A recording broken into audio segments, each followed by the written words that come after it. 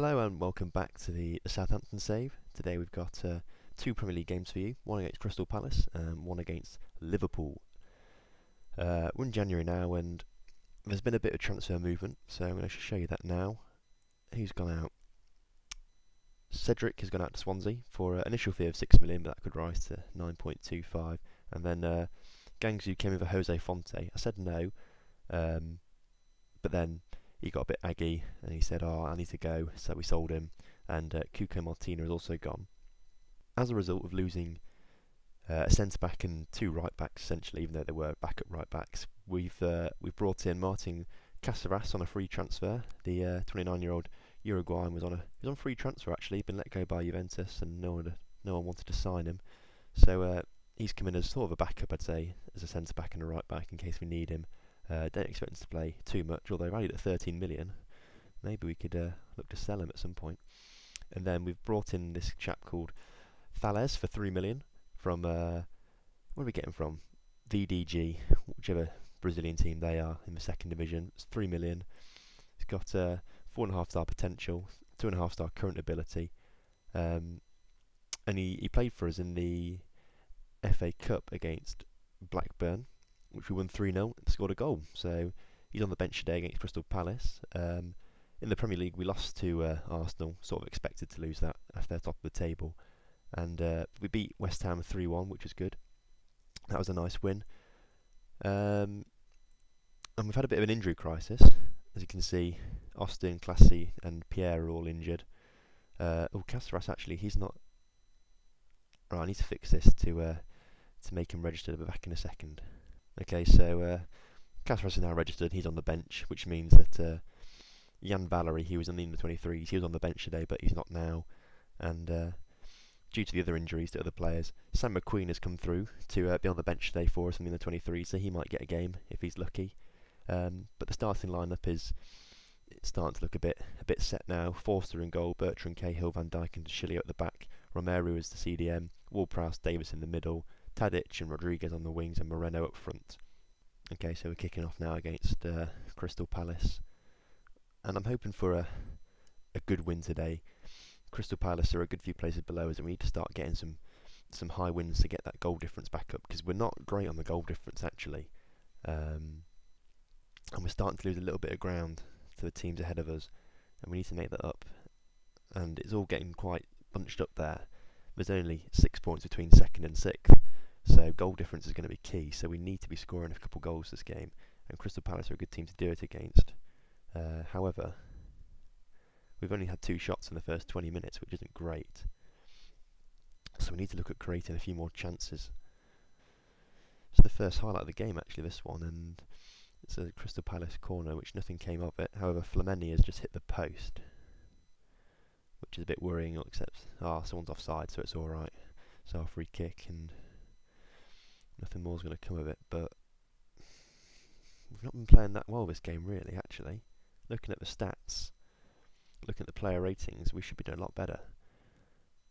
And as we come to half time, there'll be a bit of hairdryer treatment going on. Aggressive. Put on a worthy display out there. Ward-Prowse is motivated by that. Dusan Tadic, you weren't that bad, come on. No reaction. Well, after all that talk in the first half about needing to score a couple of goals, I'll take a 1-0 win at the moment. We just need the 3 points. But no one is playing very well. Crystal Palace are on the attack now. Townsend's got the ball, plays it to Connor Wickham, who has a shot, but it's well saved by Fraser Forster. He was our rock between the sticks this season. He's done well for us. I'm sure without him wouldn't be doing so well in the league. The corner's been cleared, but only as far as Townsend. He plays it back to Goodbye. He plays it to Dan.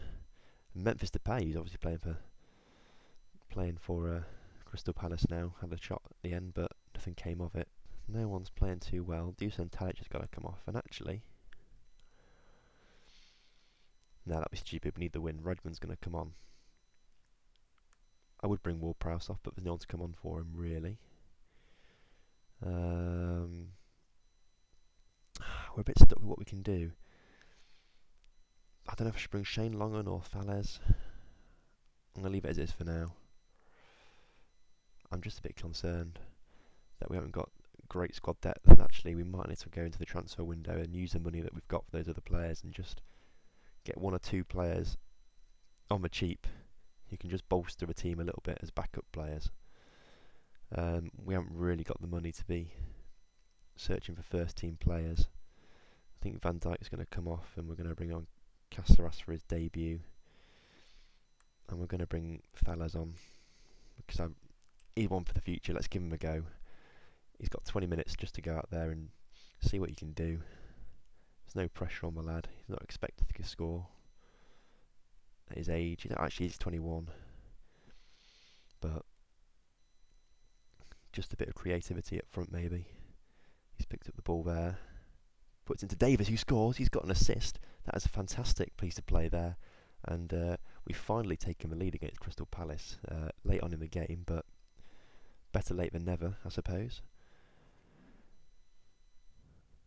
Romero's looking quite tired, but there's no one really to bring on for him. Unless we swap him with Stephen Davis and then bring...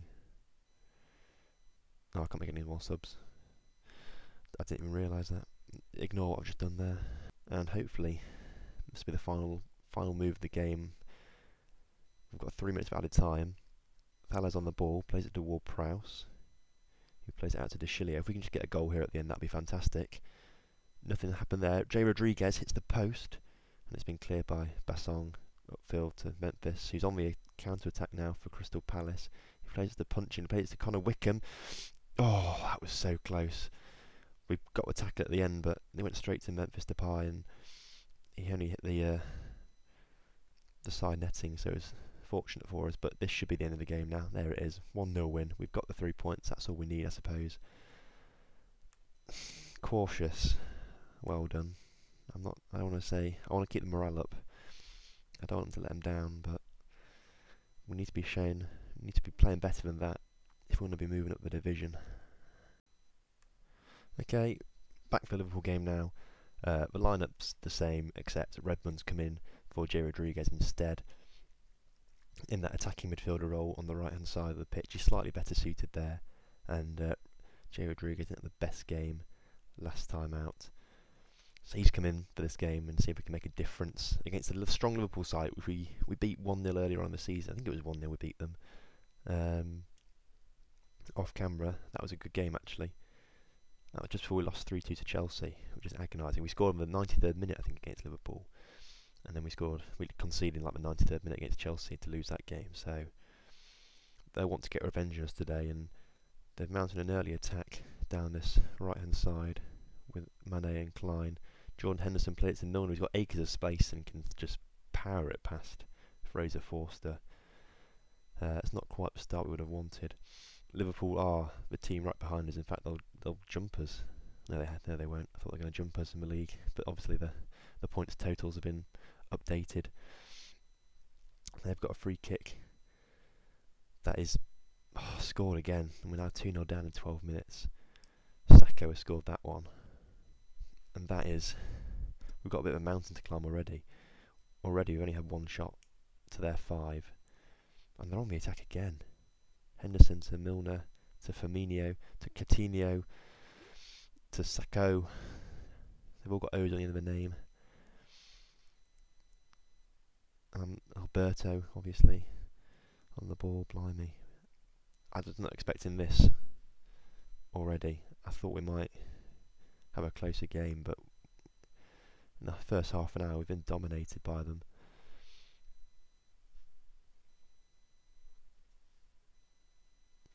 Lovren plays it to Sacco. Emery Can to Firmino, who's he might be moving this summer. There was lots. Oh, they just scored again. This is awful.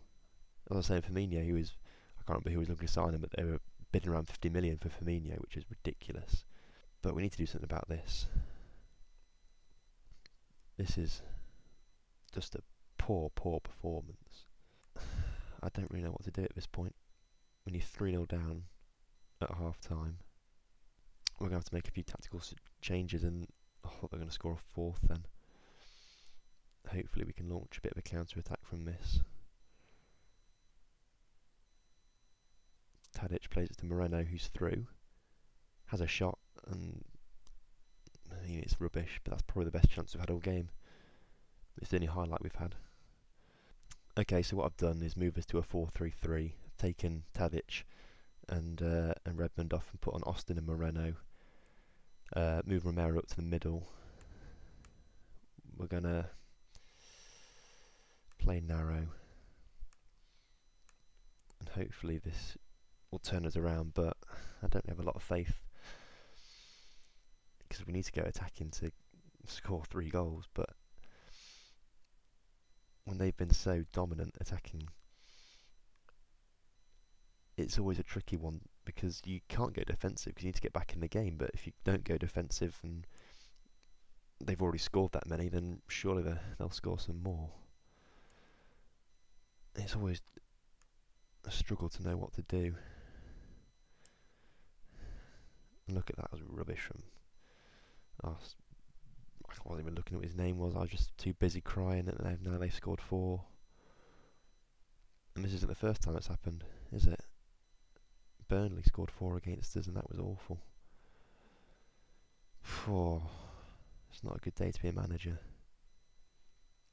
Luckily Sunderland aren't winning, so we're still in touch with them, who are in 6th, but Man City and Chelsea are making moves away from us.